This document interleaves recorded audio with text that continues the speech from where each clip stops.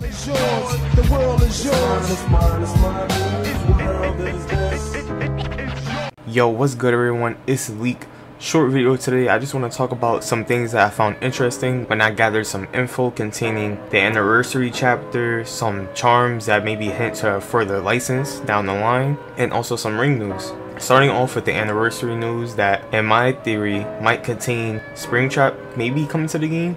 Now, I don't want to push this like farther, but I think it would be an interesting idea to maybe just put out there. Now, when I was searching on Twitter, I noticed a tweet by DBD Leaks, and they stated that the anniversary event is under development. It will introduce anniversary Tome with additional lore to unlock, as well as cosmetic rewards. Tome consists of 2 levels. Now, maybe this is my little idea, right? So let's say if Springtrap does come into the game, the Tome could be relating to him, you know what I'm trying to say? Like, why not have a little Tome event thingy where you see William after going into the suit, and then you just see him die. Like, that would be like the Tome event. Like, that's what it would show in the Tome, of just Springtrap dying. Now, I know this is completely like unreliable as like info, but it's just like my little theory. I feel like it would be pretty cool seeing Springtrap come into the game along with that Tome event to show how he became Springtrap, for people to actually see it who don't know. Even though it will show it in the lore, but I think that would be pretty cool showing that in the Tome. Like I said before, Springtrap can be likely for this anniversary, but I'm just not too sure because there's other games out there. They might even pick another game license other than FNAF, but it's like we don't even know. I came up with the conclusion that I know Jason is unlikely, Pennywise is kinda unlikely. It depends on Stephen King, because I don't know how he will want to sort that out. He might not want to give up the rights for Pennywise,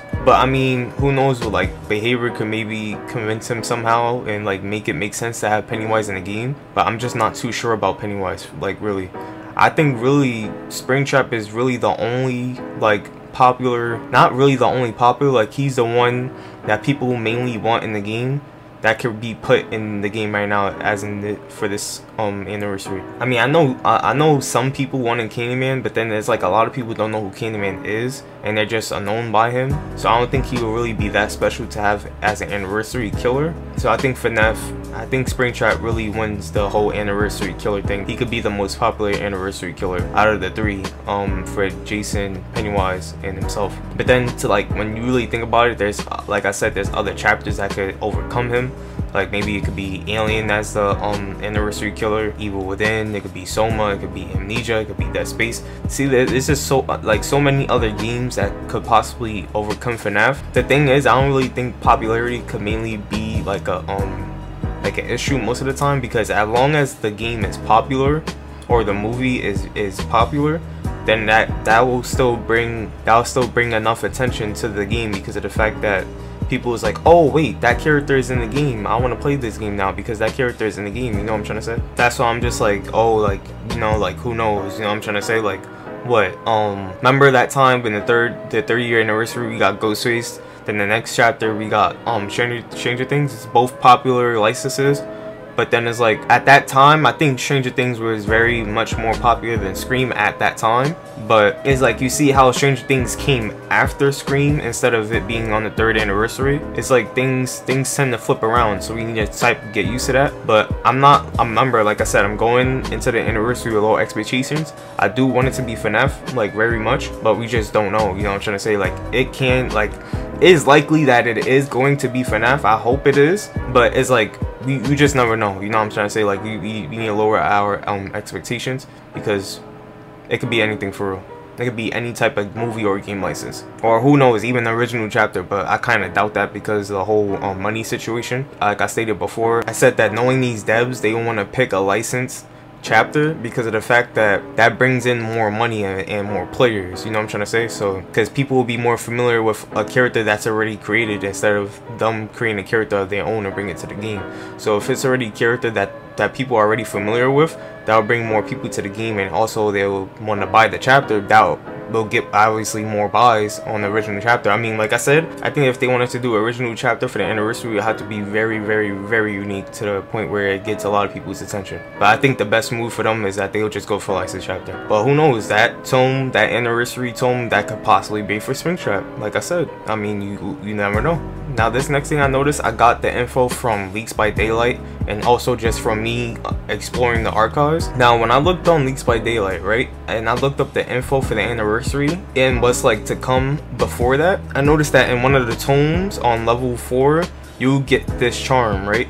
And this charm is obviously a spider. When I was exploring the archives, I was like, hang on a second, because I noticed that in the archives, right, when you go to the rewards you get for completing the first level in the archives, you will see this egg, right? And doesn't it look like a spider web almost? It looks like a web just like webbed up, right? It's almost like it was like Spider-Man webbed up somebody or something like that and just like stuck them there. That's what it looks like. And then the description for it says, here begins the infestation. The infestation of spiders? Question mark. Now, like I said, this is all theory. I'm not too sure what this could possibly entail, but it's like we just getting these spider charms out of nowhere, you know what I'm trying to say? Like, it's just literally coming out of nowhere. Like, are the devs trying to hint at something maybe? Are we possibly getting a spider chapter coming soon? Or maybe even for the anniversary if it's that special, even though I think 9 times out of 10 it's gonna be licensed. But who knows, maybe after the anniversary we might be getting the spider chapter, we don't know. I just found it weird that we getting like these spider charms all of a sudden. It's literally came out of nowhere. I think this was like a it's like this is not even in the recent tome. In the recent Observer tome we got these random creatures.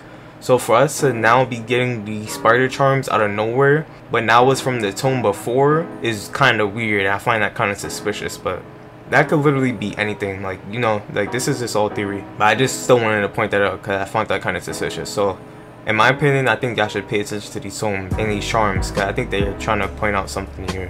I don't know. Maybe these devs are up to something, maybe.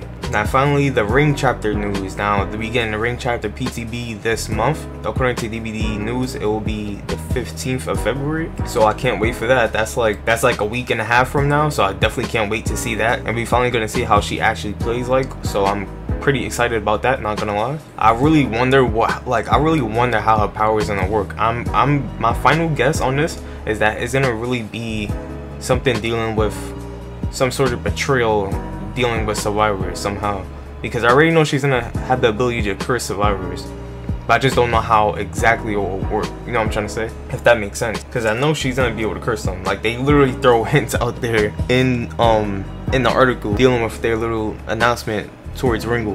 Very skeptical to see how she's gonna play. Like, how is she even gonna, what's gonna be her basic attack, because she never really attacked nobody in the movies. They just end up dead, you know what I'm trying to say? So how is everything gonna be like with her? Like, I'm really confused about that, honestly. Very curious on how she's gonna work in this game, and I can't wait because she's coming really soon. It's literally a week and a half from now, so in the blink of an eye we're gonna get that PTB and we're gonna see what this chapter is all about. But that's gonna do it. Let me hear your thoughts on everything I said in this video. Let's have a discussion always in the comment section, because I love having discussions. I read every single comment and I comment to every single comment, so let's have a discussion. Let me hear what you think. If you enjoyed this video, leave a like and subscribe if you're new. Love y'all, take care, and I'll see y'all in the next one. Peace. To the beat, y'all. Check it out. Come on. 1, 2. What you going?